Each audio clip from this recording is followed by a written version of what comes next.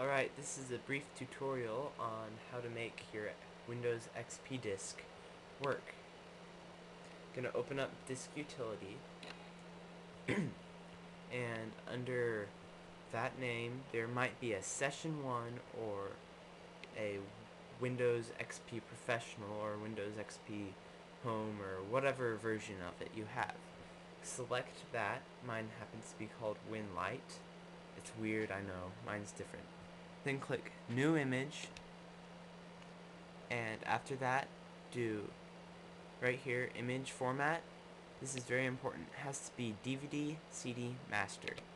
Select that, save it however you want. I'm going to call it XP and save.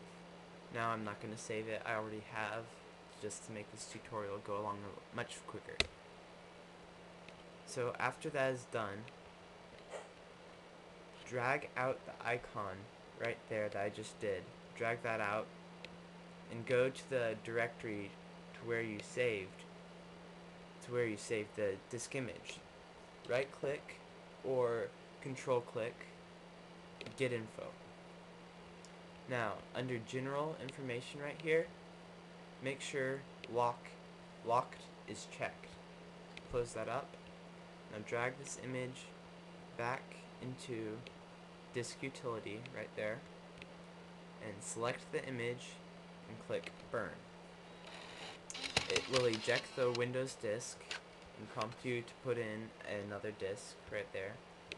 And I would suggest using a CD-R, but you can use a DVD or a CD-RW. After that, click Burn. When it's done, it'll eject it or mount it to the hard drive or mount it to the desktop. And there you go. It's bootable, should work just fine. Alright, thank you.